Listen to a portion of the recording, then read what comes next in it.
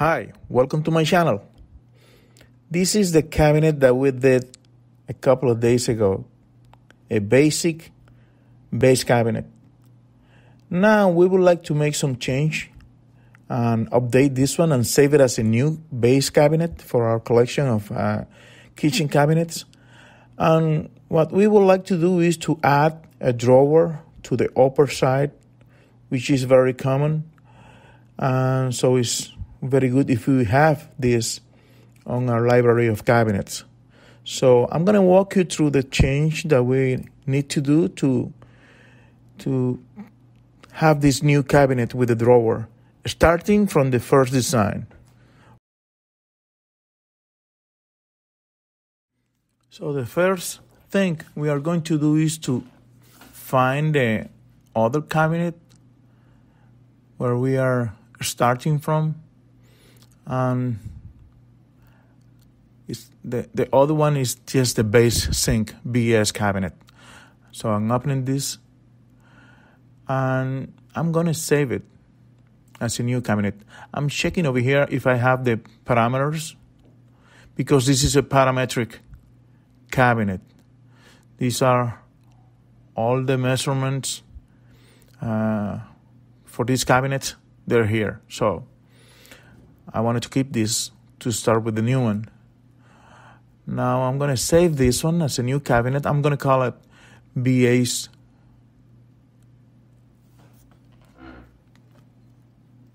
Going to call it BA's 2 cabinet, base sink 2 cabinet. And I see that I have saving as a new cabinet. I have all the same parameters to start working with them.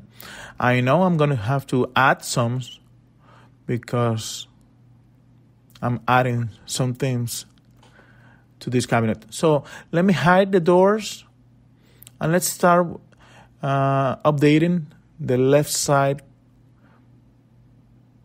panel sketch.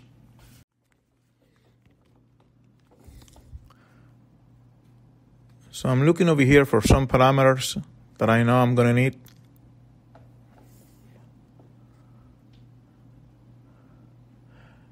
I'm looking to see if I have them already.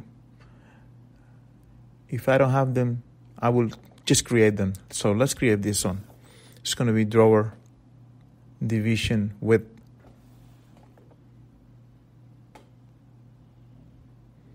And we're going to put 5 inches. Click OK.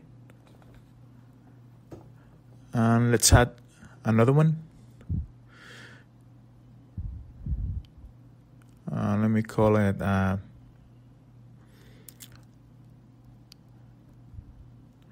me call it BS drawer height.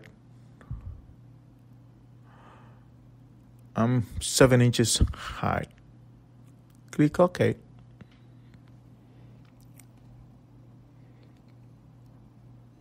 Okay, let's get out of here. Click OK.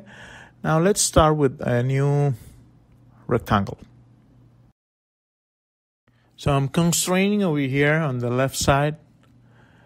I'm going to use the parameters for the width of this profile and the thickness, which is a cabinet material thickness. For the position of this, I'm going to put a dimension over here, which is going to be the opening of the upper drawer.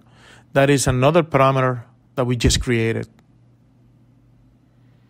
Okay, now we just select this profile that we did. So we are going to extrude this to make the new drawer division. I'm going to set over here a profile offset because I'm offsetting this division after the left panel. So the division is going to start after the left panel thickness. So that's why I'm putting over here now the distance, which is going to be the width of the cabinet less the cabinet material by 2 times. Left side panel and right side panel. So I will discount this from the width, the total width of the cabinet. And now I have the new drawer division. I'm gonna name it. I created as a new component, and I'm just naming this one drawer division. So now we have the case with the drawer division that we need. Now we just need to update the sketch for the doors that we had before, because we just have 2 doors in it before. Now we're gonna add the drawer division. So let's see how we do that editing this sketch. So we are seeing the sketch dimensions over here, as I already click edit sketch. So as you can see, I don't have any typing dimensions over here. All these are with the parameters. So I'm gonna put over here, I'm gonna update the upper reveal, which is actually right now it is the cabinet material thickness, because I don't want to get close to the cabinet top, the countertop. So I'm gonna add to this the drawer height that we are adding. I'm gonna add to this dimension the reveal. So I'm adding two parameters to this dimension over here. So I have my doors are going to be shorter now. Now I'm going to create another rectangle. I don't want to have this constraint anywhere, so I'm trying not to have a constraint. That's okay. And now it's good time to use this collinear constraint to have the sides same as the one in the bottom. Left side. Now we do the same one with the right side.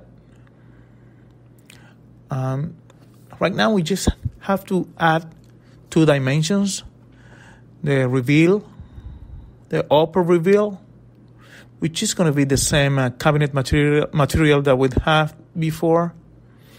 And between the drawer front and the bottom doors, we're going to add a regular reveal over here, which is set to 1/8 of an inch. So that's it. That's we have all the profiles we need over here. So now we are ready to extrude. We're going to use the extrude command to create this as a new component, the front drawer. We're going to offset this. I like to use a little distance between the cabinet case and the door or the drawer front. So I already have a parameter for that. I'm going to name this upper drawer, or just drawer. It's just one. Drawer front.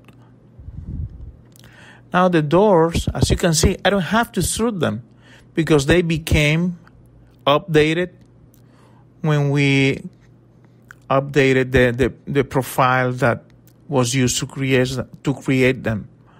As you can see, I'm just checking over here, but I'm not gonna hit. I'm not changing anything. So they got to be updated. That's the little gap that I was talking to you about it, because that on the real world, you don't have the doors or the drawer fronts completely tied to the cabinet case. That's why I like to add this offset when I'm creating this. So I'm just save this file right now. So now you have a new cabinet in your library because we save it as a new cabinet, and that way you accumulate cabinets to be reused because they are parametric. So you just change the width, change the depth, the height, things like that. Actually, you can update anything you want, but the good thing is you can reuse them. to make different jobs. So I hope you like the video. If you like the video, please give it a thumbs up and subscribe to the new channel. Thanks a lot.